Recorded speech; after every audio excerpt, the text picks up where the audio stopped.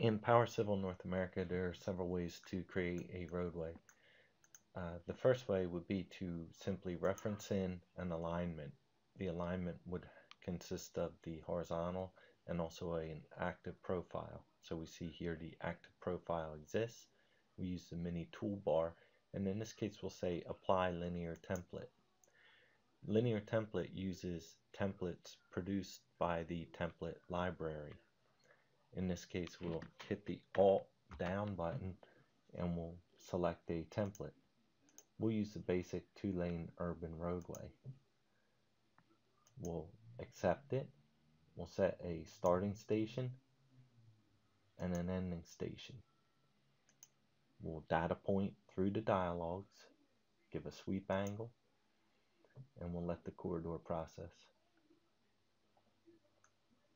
This creates a corridor. Subsequently, the user can then come in to use the cell technology and create an intersection. So they would come in and pick the civil cell, and in this case we'll use the T intersections basic T. We'll read the prompts and select the secondary road center line, the through road edge of pavement,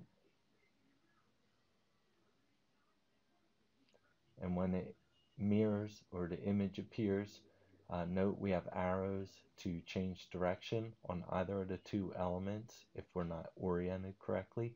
In this case we're oriented correctly, so we'll right click, we'll follow the prompts, reset, and we'll accept the cell placement. With this in place, we can then make any adjustments to our corridor by using the element selector, and we can move or reposition the corridor. It's advisable that we would use our snaps and snap the corridor to the center line of the cell. And what this does is it allows us to make a change. Perhaps we come into our cell and let's change this to 60 feet, and we'll see that the corridor will or should update with the cell, and it in fact does. And of course we can clip out our corridor for our through road. Now another way we can create a corridor is going into our Project Explorer Civil Standards. We can go into our road center line or any similar feature, and we can go into the center line properties, and where we want to go next is into the linear default settings, and there is a place for corridor template, and we can actually pick out, in this case we have a 2-lane rural,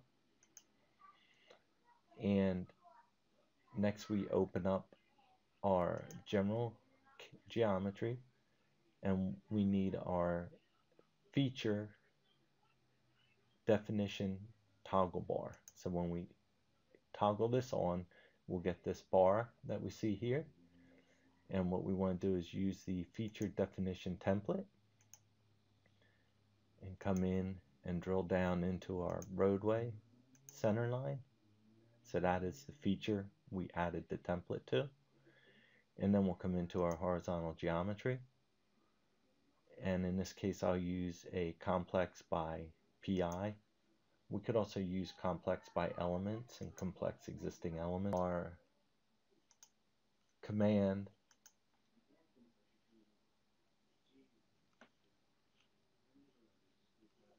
we can come in and use the complex by PI, and we'll use the active feature and also create 3D automatically, and then we'll come in and draw our corridor, and it will process into our design using a best fit algorithm. And this of course can be easily profiled by highlighting the center line,